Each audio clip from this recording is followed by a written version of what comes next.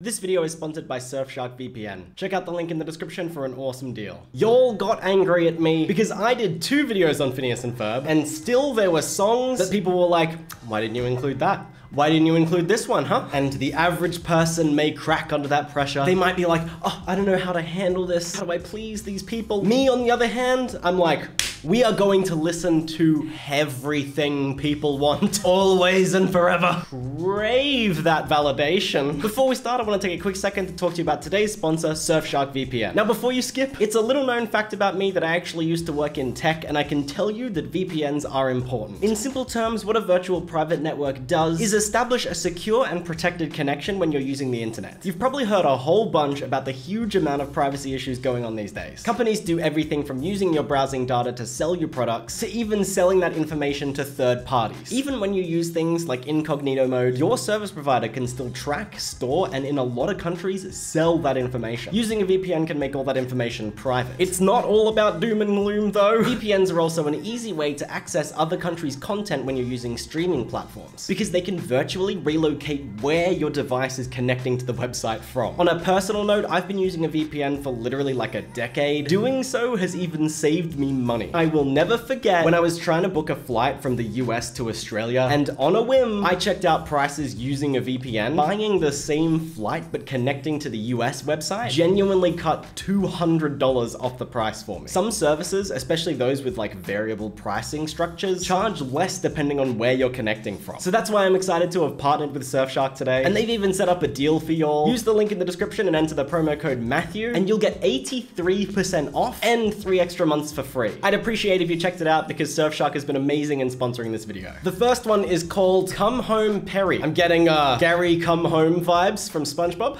I wonder if Perry has run away, or if perhaps he's been kidnapped, held hostage somewhere in his secret spy life. Didn't expect like nice acoustic tone, to be honest. You know you are a boy's best friend. You're more than just a passing trend. This is so sweet. And it looks like they've enlisted the help of like everyone to try to get him back. I don't know the context of why he's missing, but I assume it's not what Phineas and Ferb think. Oh, Perry, you're extraordinary. The slow layering of instruments is really nice. Yes, Perry. Oh, a harmonized slide up? Okay. I've got to take a second to shift gears because I completely forgot how good the creators of Phineas and Ferb were when it comes to compositional choices, so let me just remember, not a silly cartoon. Well, I mean, it is a silly cartoon, but the song's good.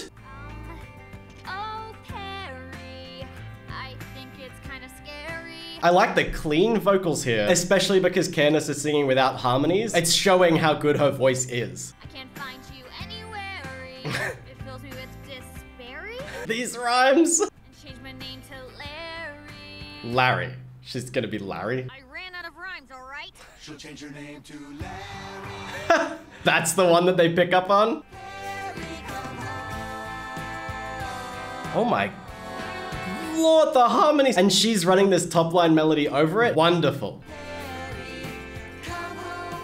I also like that the vocal melody is like slightly offbeat. It's coming in on these syncopated accents. Come home, Perry, come home. Oh, he came back? Why? But where was he? They thought that he was lost, but in truth, he'd been reassigned to a new villain and got relocated to a new family. Wait, villain? Is Perry a villain? Yeah, but he said he got assigned to a new villain. Yes, so he's no... Oh, to fight a new villain. New rival, pretty much. Right, I was like, as like an assistant? Damn, Perry be evil and my world be turned upside down. Unironically, dude, that would have been sad. I mean, that was really sweet. It captured exactly the vibe it was going for. And I do like the idea that they're singing this like really heartfelt thing, trying to convince Perry to come home. But actually, like, he wasn't lost, he didn't run away. He was just in a new job. The next one is called Somebody Give Me a Grade. The Baljeetles. I'm expecting something heavy and I'm very excited. Oh my, so into this already. This is Summer Rocks. There are no grades. No grades? So he's not used to like being able to do what he wants. I want to try something. Oh, yeah. I just want to hear him be angry. Big lesson plans and a free floating curriculum. What is this like a mix of what? Black Sabbath and Rage Against the Machine, kinda? It's exactly what I thought I'd get when I opened up a Phineas and Ferb video. Oh, dude. That slaps. If I don't hear someone scream, I'm gonna riot.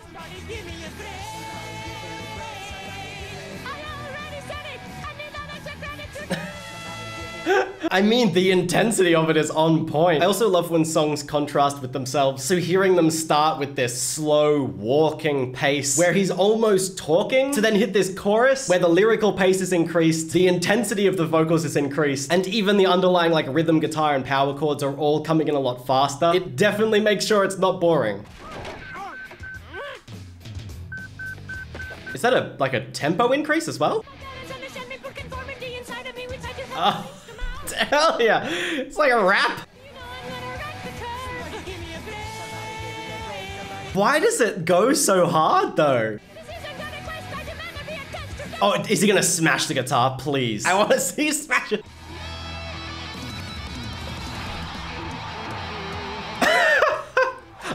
Oh no, oh come on. I feel teased. I was like, yeah, he's gonna smash it, and then...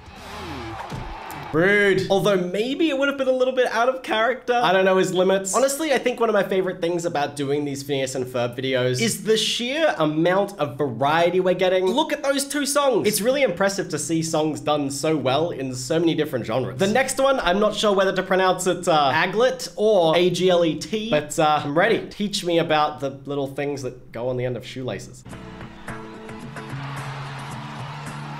Oh, another like boppy style song. His shirt says, I love aglets. I need that in my life. Oh, it's like inspirational pop. Oh my God. This is so stupid already. The puns I've seen tie the world together. I can't tell if I love it or hate it. Maybe it's somewhere in between.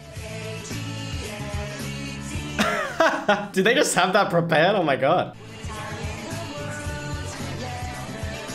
I like that he's harmonizing with himself. It's almost how it would sound if he was using like a loop pedal or something. It does help give it this anthemic sound. But also, why are they on the big screen in various parts of the world? And why are people holding up? Why do people care? Why are they watching this? Ladies and gentlemen. Oh my God.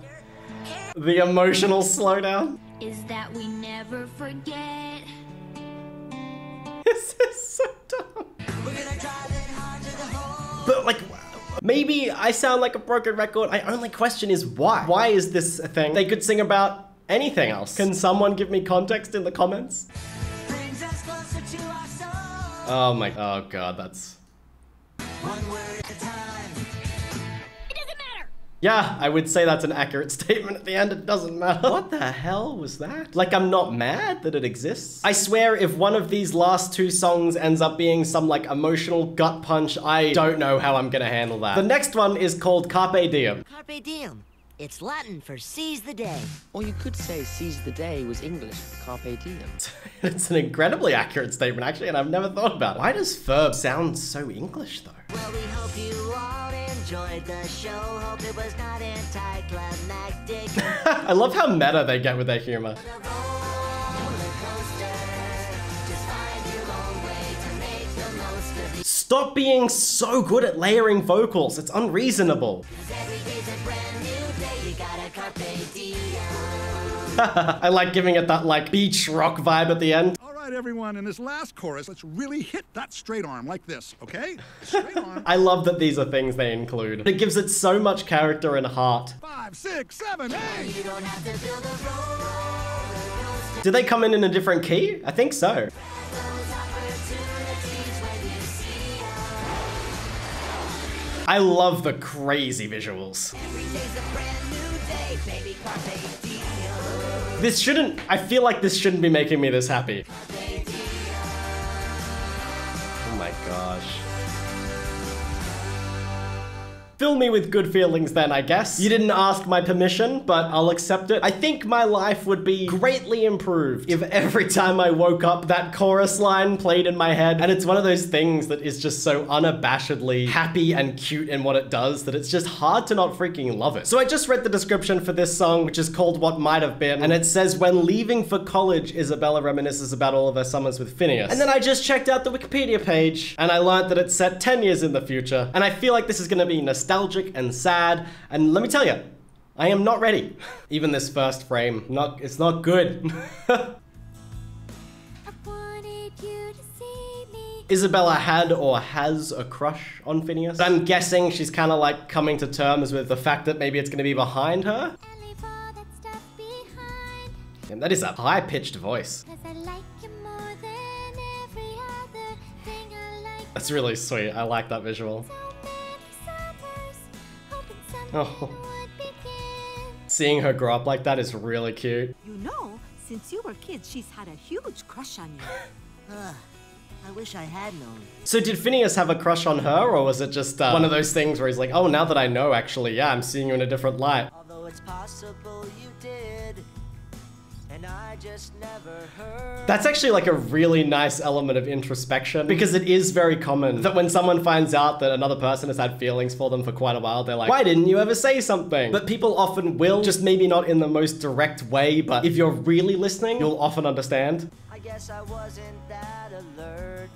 Man, even more introspection. He's like really thinking about himself. Now our endless summer is finally coming to an end. I tried to make the most. Oh my god, that's depressing. What might have been. Oh. Wow, okay. They're really hitting into this idea of like, oh, it's never too late until it is. Because there is that saying of like, oh, there's always time, it's never too late. But, you know, at some point, people are gonna move on. At some point, people are gonna change. And in that visual, if you see how long she was hanging around, literally in the background of his life, of course, she's not gonna be there forever.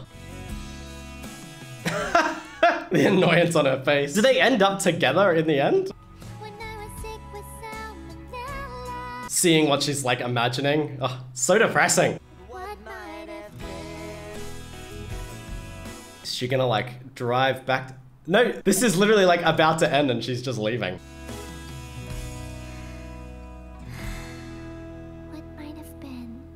All right, well now I gotta give myself spoilers because I need to know. I'm assuming they don't end up together. In the end, they do end up together, so at least that's nice. I don't need to sit here all depressed because of the music video from a cartoon. So that's a positive in my life. Thank you so much for watching and I hope you enjoyed the video. Please don't forget to check out the sponsor of today's video, Surfshark. The link is in the description. And as always, have an awesome time until I see you next. See ya.